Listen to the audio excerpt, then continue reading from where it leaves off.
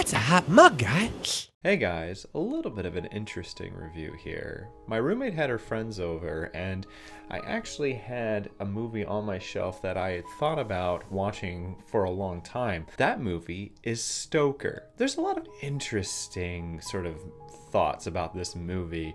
The first being that it was written by Wentworth Miller. You know, Michael Scofield from Prison Break. Did you know that this guy used to be a model? Because this script feels like it was written by a model. And it's not in a bad way, because it's actually really fascinating once you get into it. The film focuses on a girl named India whose father just dies in a car accident, and her mother, played by Nicole Kidman, and her are grieving, and then all of a sudden her uncle appears, played by Matthew Good.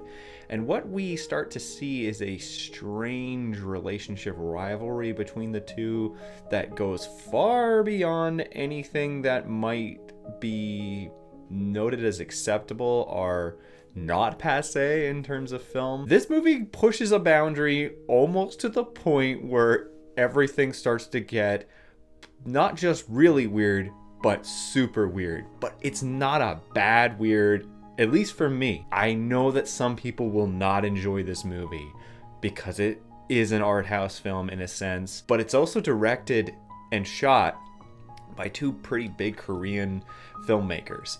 And that's probably the reason why this movie is as good as it is. Because if this was directed by any normal run-of-the-mill director, I think this movie would have been garbage. But because it is shot and directed by these two, it actually helps the movie significantly. Because Korean films are much more willing to take a little step further than most traditional Hollywood movies. Snowpiercer, for example, a Korean film made with a Hollywood budget, but it has ideals and filmmaking techniques of Korean films that you wouldn't see in Hollywood movies, and that's exactly what Stoker had. And that definitely comes into play with the relationship between India and her uncle, to the point where some people who I was watching this with said that they were confused and frustrated. It's almost like a taboo idea, but it really pushes it and actually embraces it. And this plays all into how the film is paced, because it starts off very janky.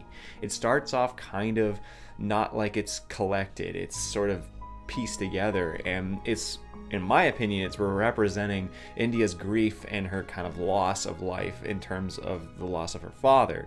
But once her uncle comes in, and once they start to figure out the connection between the two, the movie starts to move along a lot smoother. It starts to have a much more of a compelling pace, and you're really into it all the way up until the end. And I think that's what makes Stoker so unique, is that it's not a movie that is a traditional film. Some people won't like this. I can understand why, because it's weird.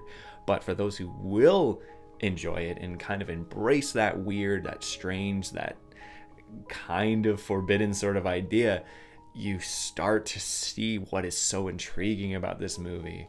I think that the film definitely has some flaws. The acting in some places is just fucking hilariously bad, but you start to see that it's playing into how the film works. And Nicole Kidman, oddly enough, is really weird in this movie.